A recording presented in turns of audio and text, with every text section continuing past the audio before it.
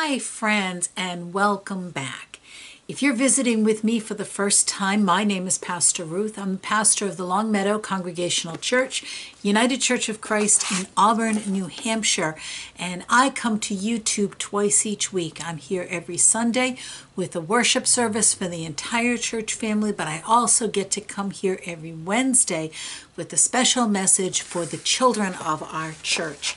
And I am so glad that you are joining me here today. I want to talk to you about a season of the church that we are about to enter. Now, a season is a period of time marking something special. Now, we sometimes talk about weather seasons, summer, spring, autumn, or winter, but there are other seasons, like there's the Christmas season, and there's the Easter season. And the season that we are about to enter into the church is called Lent. And that is a season in which we prepare for Easter. We prepare for the joy of the resurrection of Jesus. And lots of people prepare in different ways.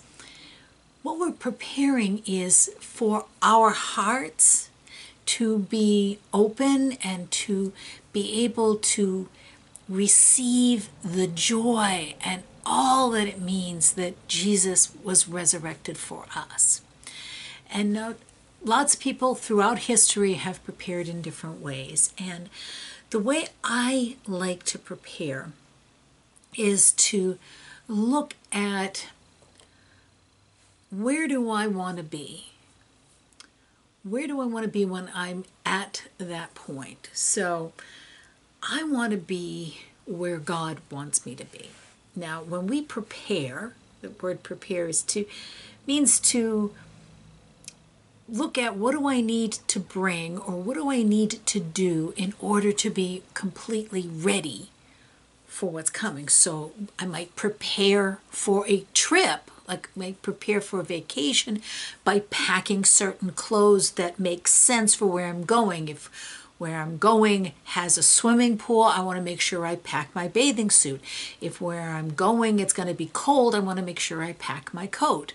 And so I prepare by making sure I have what I need. Or you might prepare for the start of school by buying your school supplies, by making sure that your clothing and your shoes fit you, by making sure that you have the right clothing, or you have the right technology or the supplies. That's how you prepare to go to school.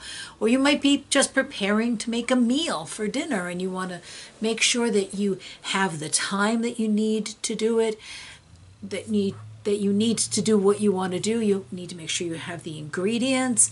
So if you want to have hamburgers and French fries, you want to make sure that you have the meat and the French fries and whatever you like to put on your meat. And maybe you want to make sure you have rolls. You want to make sure you have something to drink before you get started.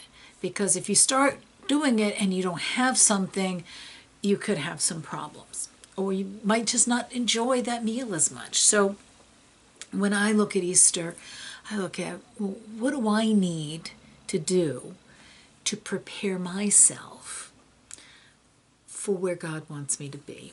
And so I spent a lot of time thinking about it and praying about it and saying, what are the things that you want of me, God? And when I looked in the Bible, I saw that the very first thing that God asked of people was to take care of God's creation, to take care of the earth, to take care of all the things that were in the earth, the birds and the animals and the fish, to take care of the trees and the plants. And I thought, maybe that's how I'm going to prepare this year, is by looking at, how does God want me to take care of God's creation?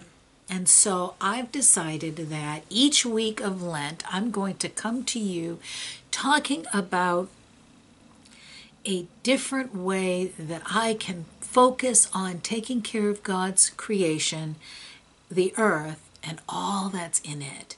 And I've invited some people to join with me because I know that they know a lot about a number of different things involved in taking care of creation. And so I've asked them to join with me. So each week you will be seeing a different person joining with me talking about and doing something to care for God's creation. I think it's something that will be fun, but also important and will help me to prepare to listen to God if I know that I'm doing the first thing that God asked of human beings like me.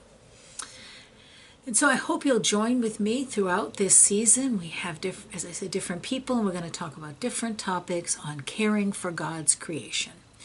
And it will start next Wednesday, March 2. And we will have a video here on YouTube, and they are posted every Wednesday, and they're available to watch at 6 o'clock in the morning, and then continue to watch any time that's convenient for you. So I hope that you'll join with me, and that if you know the person who is in the video with me, that you say something to them afterwards. Let them know you watched them in the video, and thank them for being part of it and for helping you prepare and me prepare and us to all prepare together. Will you join with me in prayer? Gracious God, we thank you for this world, this beautiful, wonderful world that you have given to us to live in.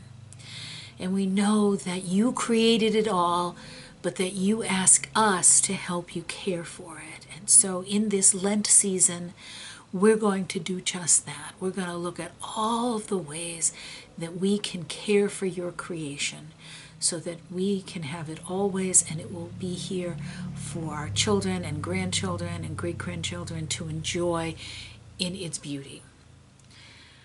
Guide us as we go through this month and these weeks, and help us to learn how we can care for your earth. All this we pray in Jesus' name. Amen. Thank you all for joining me here this week, and I hope that you have a great week, and I hope you'll be here throughout this entire season. And until we get together again, remember, I miss you, I love you, and above all that, God loves you more than you can ever imagine. I'll see you next week. Bye-bye.